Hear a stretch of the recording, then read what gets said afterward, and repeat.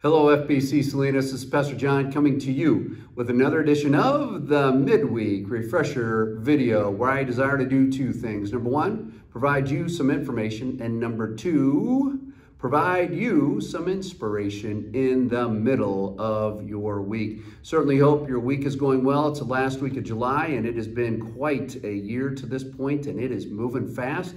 And it's only going to get faster, I think. So anyway, a couple items of information for you. The first is this block party this Saturday. We've been talking about it for the last number of weeks. It is this Saturday from 4 to 7 p.m. First off, I want to say thank you for providing all these cake kits. The barrel is overflowing. We are grateful for that. So we're going to be able to have cakewalks and more cakewalks. It's fantastic. We have the arrangements finalized with the food truck. That's going to be a fantastic thing. We do have karaoke. That'll be great. So bring your friends so that they can hear you sing some karaoke. We have the inflatable jump house with the slide. That's going to be fantastic. We have people telling us that they're going to make some homemade salsas. You can be here and try that. We have games, interactive games. We have homemade ice cream coming your way, made by the one and only Don Cranford. We have so much going on. It is going to be fantastic. Please invite your neighbors, your coworkers, your friends. We look forward to what's going to happen at this particular event.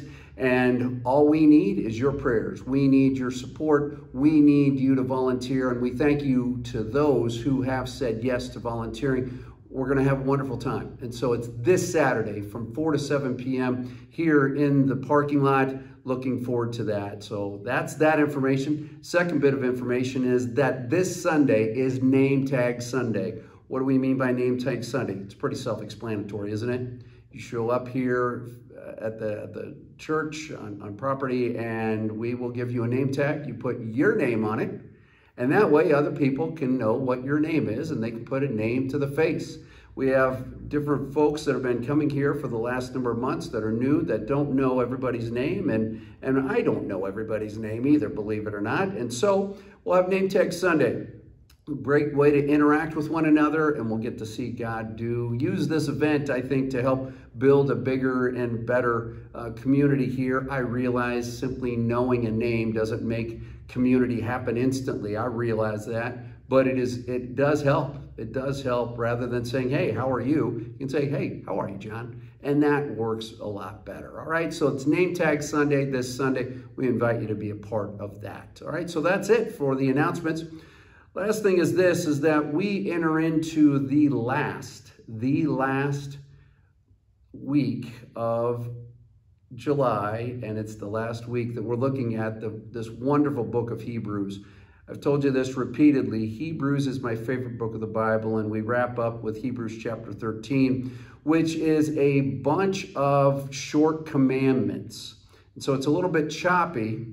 And that's the way life is sometimes. Life is choppy an awful lot of the time, and we're looking for little things that we can grab hold of. Well, this Sunday, we're going to take a look at these different commandments, and there's going to be times when this particular commandment makes a lot of sense because we're going through something, and I encourage you to come in with an attitude of, Lord, what is it that you have for me in this wonderful last chapter of Hebrews? Of course, I want all of us to come into, any time that we come into God's Word, asking that question, Lord, what do you have in here that I need to know? How do I get to know you better? How do I understand better how to live my life?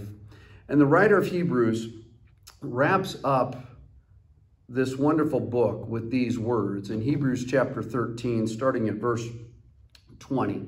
He says this, now may the God of peace, we need to remember that. Our God is a God of peace. In this world that has all this chaos, he's the God of peace. May the God of peace, who through the blood of the eternal covenant, interesting, eternal covenant, he's the one that made the covenant, and because he made the covenant, it's an eternal covenant, meaning that it is forever and ever, amen. He's the one who made that covenant. Now through the blood of the eternal covenant brought back from the dead, our Lord Jesus. The emphasis on the resurrection of Jesus Christ. We say this every week, that he is risen. He is risen indeed. And that gives us hope all the time, doesn't it?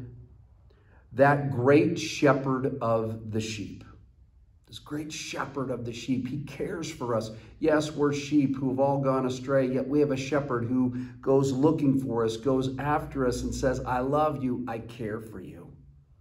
May he equip you with everything good for doing his will. Let this sink in. He desires you and me to do his will. He could do this on his own, yet he says, I'm going to equip you to do it.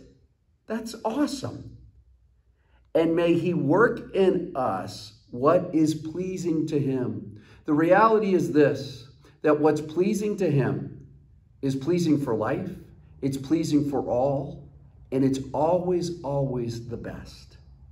Through Jesus Christ, to whom be glory forever and ever. Amen. We do this not for ourselves. We do this for the glory of Jesus Christ.